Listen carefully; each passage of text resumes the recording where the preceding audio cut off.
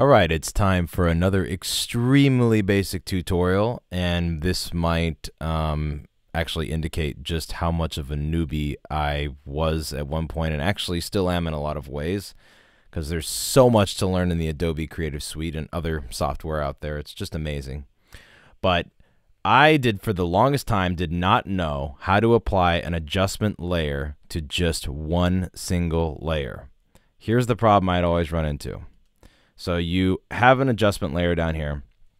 Say I have this layer selected, which is this my friend's head here, and I apply a hue and saturation adjustment layer. Now, as I adjust this, you'll notice that not only does my friend's head change colors, but all of the layers underneath also are changing colors. And for the longest time, I could not figure out how to just apply these to one layer. I would even go so far as to just cut out the head of my friend or something like that, and I would apply a layer to it separately and then merge those layers and then put it back in. Ridiculous.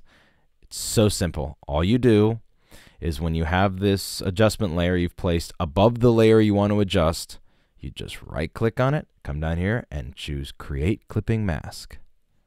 And now, all it does is it just adjusts that one layer. And you can do a lot of cool effects with this, such as, if there's a part of your photo or something that you want to be black and white only, or if you want something to be filled with color only.